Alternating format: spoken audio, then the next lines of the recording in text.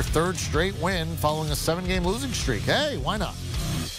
Jets, they start the season 2-8 or worse in back-to-back seasons. It's 24-17. Miami now 9-2 last 11 timeouts against Jets. Miami was given 3.5. They covered. The under hit. Total was 44.5.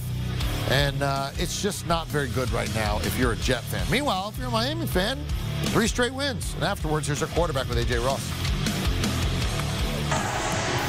Dolphins quarterback Tua Tagovailoa, you completed over 80% of your passes today, spread it around to 9 different receivers.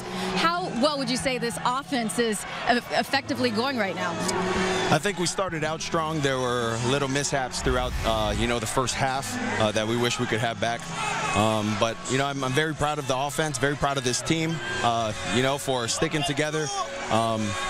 It was tied at one point, and, we kept fighting through it, kept fighting through adversity, hostile environment. But, we do have some Dolphins fans here, so it makes it a lot easier. We had quite a bit of Dolphins fans, and you mentioned pregame when we spoke that it had to be all 3 phases really effectively performing today. Your defense had yet another takeaway. What kind of statement are they making now, 3 games in a row?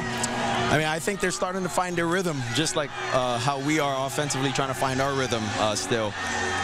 This is just another opportunity that we have to take to go back into the film room and watch what we made mistakes in and learn from that.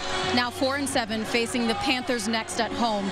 But irregardless of records, talk about this team's confidence and how you continue this momentum going forward. I think this team's always had confidence in each other, in one another, in our coaches.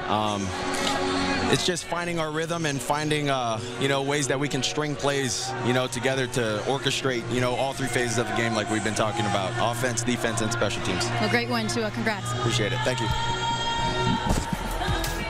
All right, so here's your happy fantasy recap. There's a lot of fair to middling options.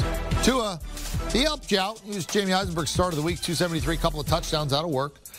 Joe Flacco butted his head up on 300 yards, couple of touchdowns. And, unfortunately didn't get a win for you if you're a Jet fan. Jalen Waddle had 8 for 65 and a rushing touchdown.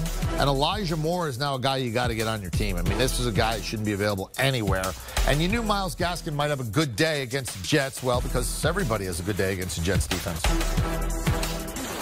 Do you want a sports network that delivers everything that matters about the game? The highlights, the picks, the instant analysis, no yelling, no fake debates, no politics. Hit the subscribe button and never miss a moment.